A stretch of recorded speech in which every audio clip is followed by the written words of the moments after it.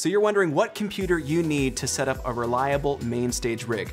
Maybe you've already got a computer in mind and you're wondering if it's up to the task, or you might be in the market for a used or brand new Mac and you want to make sure you buy one that's going to be future-proof and last you for years as you use MainStage. Regardless, this is a great question to be asking because there's a bunch of considerations. You've got processor, RAM, hard drive, the age of the computer, all sorts of things that you should consider. Now, it can be really intimidating, but it doesn't have to be.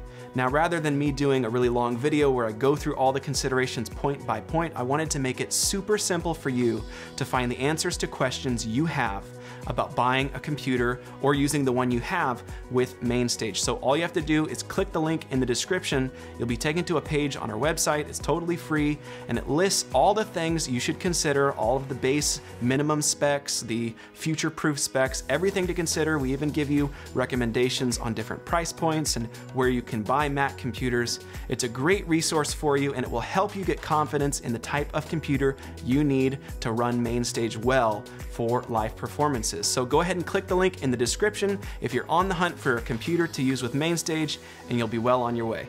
Thanks for watching.